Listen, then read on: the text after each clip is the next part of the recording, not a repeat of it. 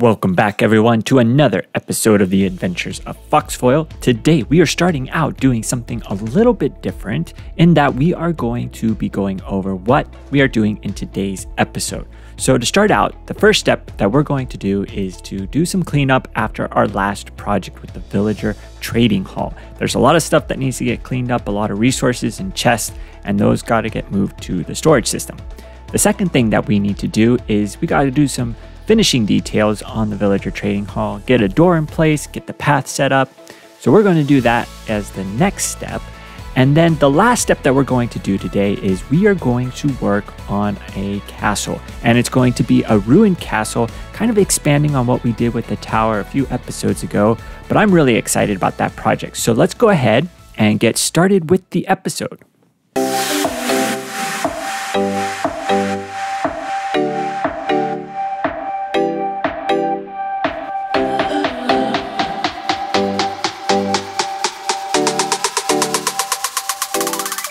All right, so we are by the villager trading hall, and this is where we're going to be working. So this is where the door is going to go and fill in this space right here. And as you can see, we've got all this snow that we need to cover up and get a path from the stairs down here, and then just so that it's easier to go back and forth, because this snow, it's hard to jump around in, and we don't want that here.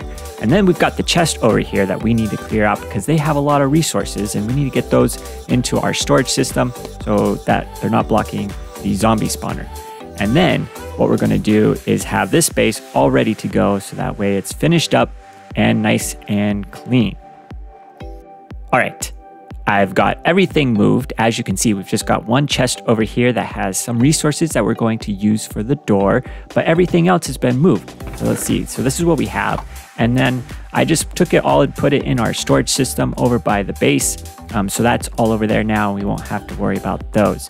But the next thing that we need to do is we're going to get a door in right here to cover up that hole. And then we're going to put a door in finally for our enchantment setup as well. And then we need to get a path to come down through here as well, because I've just been jumping around like this whole time, and it's just got to get cleaned up. All right, here we are. I've filled in the area with stone. So it goes all the way down here to where the enchantment setup is, a nice gradual slope down. And this is so much easier than what I had before. I should have done this a long time ago. And then what I want to do is fill in this space here. And I'll probably use the deep slate tile that we have over here to tie it in and just run it down in a path all the way down here. And then I'm going to take some snow and fill in this space right here to blend it in with the rest of the area. And I think that should look really good. And then we can get started with the door, because this hole in the wall, it's not looking good. I don't like it like this. So we need to get a door in place so that way it looks like an actual place to go into and not just a hole in the wall. I went back to get some resources and realized I forgot to tell you guys about my horse here, which I got in the last episode, and I was using it when I was going back and forth between our base and the resources in our storage system and the villager trading hall. And I was just using a lot of stamina and eating all the food. And I thought if I got a horse, it'd be a lot better. So I found this horse, and I really like him. I think he's a good horse. We're going to keep him. And so I got a name tag with a name. And so let's take a look here. We've got Cloud Hopper. And I don't know how appropriate the name is because he's not particularly fast or a very good jumper, but he's a good horse and he's going to be sticking around for a while. So this is Cloud Hopper, and we are going to be seeing a lot more of him in the future. And back at the base, what we need to do is get a few more resources that I just didn't grab the last time I was here. So let's get some dark oak. And then I want to get the shroom lights that I collected while I was getting the warped blocks for the build. And let's see, where did I put those? I forgot to write it down on the chest. I think I put them in the nether one. Let's see, no, not this one. Where did I put it? I think it was over in the nether block one. Let's go look in that. That's going to be not in here. It's over in the bronze room. All right, this is where it is. Let's see. Yes, there we are. So we got the shroom lights. So I'm going to take these because we are going to use these to light up the villager trading hall a little bit more. And I had this idea in between episodes, so I want to try it out. Back here in the Villager Trading Hall, I've done the work that I wanted to do to make this space up in the ceiling a lot better. So you see these trapdoors right here? I took the shroom lights and put them behind the trapdoors, and I think that it works out really well because we've got these lights in the center, which makes it seem like the light is coming from them, even though it's not.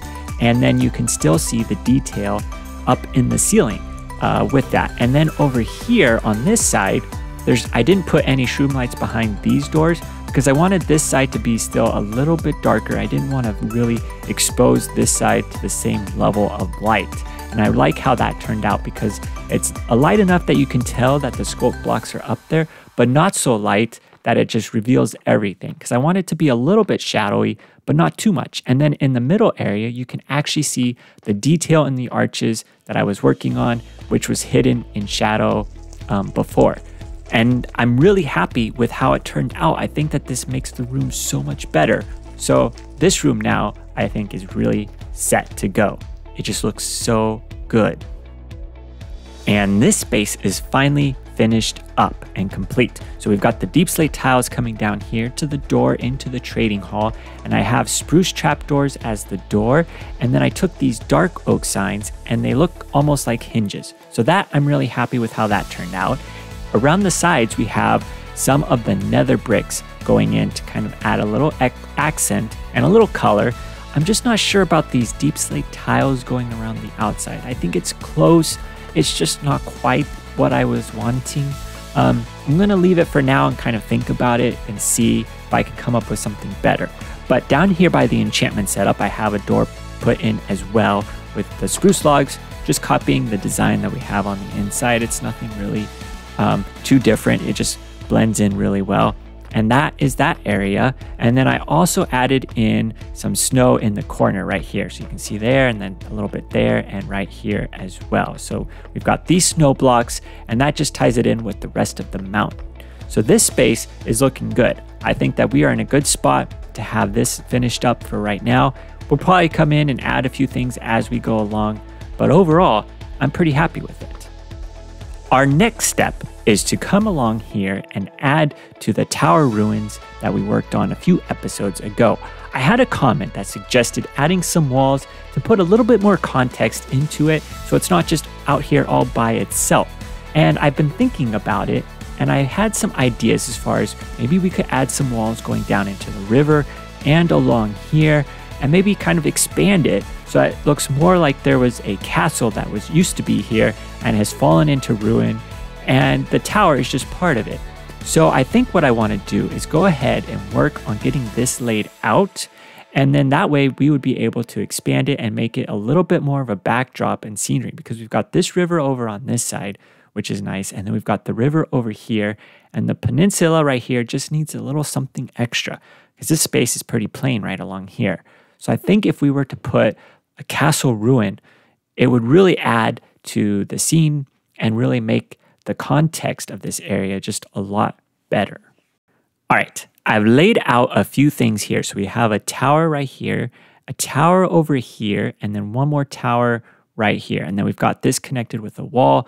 We have a central keep here, and I have some ideas. I'll probably add to this. This is just a basic outline for the keep, and it's only a partial structure, obviously, because most of it is gone. And then this tower, I have a gap where the wall has gone all the way away, and then that is over here. And then this tower is going to look like it fell into the ocean over there as well.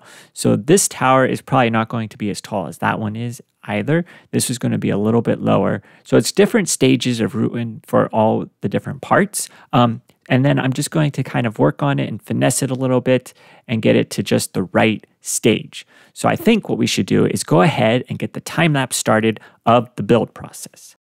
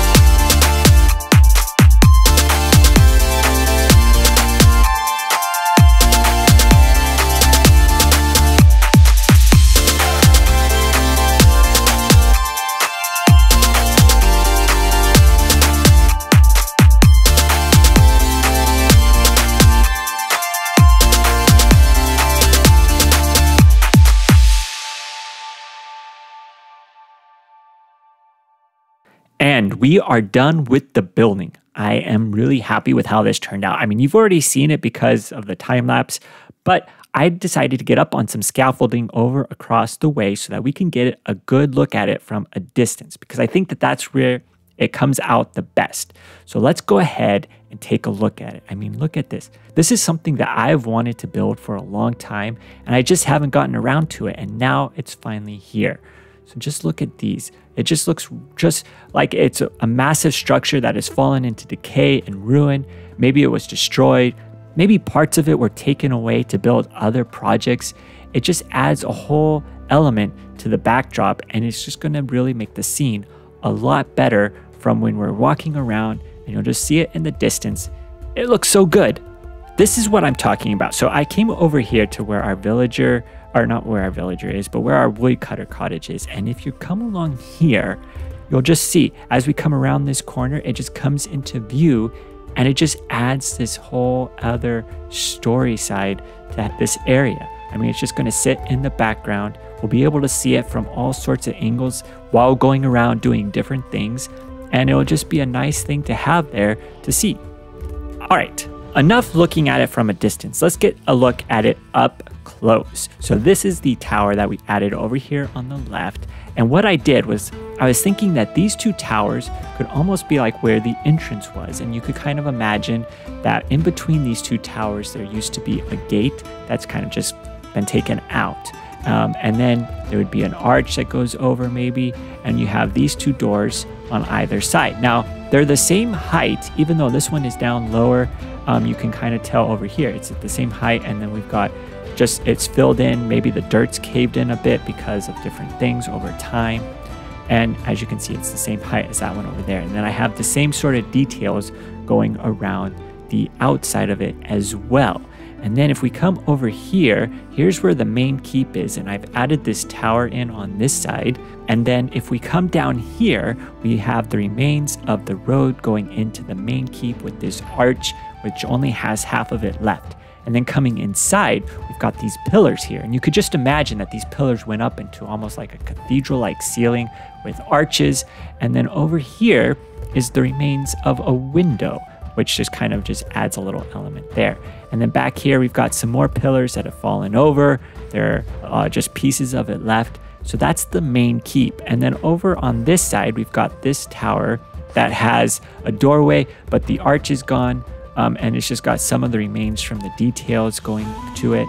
And it just used to have an arch like the other ones. And then back here is where the walls end, and they just fell off into the water. And I like how that came out. And then there's one more tower over there, which is very similar to the other ones. So this is the area here. I think that this ruined castle turned out really well. I'm super happy with it because it's just going to make this area look like there's so much going on, or there used to be things going on, and it adds just a little mystery to this area. Like, what was this castle for? Who could have lived here? It just makes it a lot nicer. And it's just going to make this tower not stand out as something by itself. Sadly, that is all the time that we have for today's episode. Thank you so much for joining me. It's been great having you here for another episode. Next week, I'm going to be doing something a little bit different, so you're going to not want to miss that. But until then, thank you so much for being here. It's been great having you, and I look forward to the next time. But until then, see you later.